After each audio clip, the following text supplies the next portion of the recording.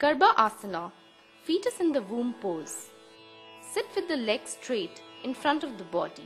Slowly and carefully, bend one leg and place the foot on top of the opposite thigh. The sole should face upward and the heel should be close to the pubic bone. Bend the other leg and place the foot on top of the opposite thigh.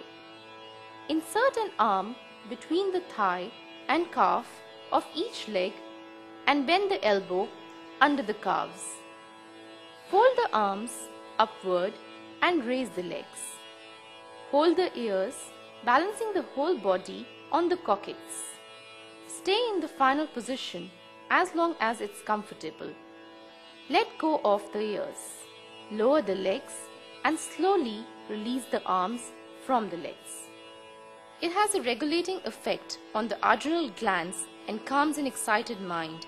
It helps alleviate nervous disorder generally, while those who experience uncontrollable anger may practice it throughout the day.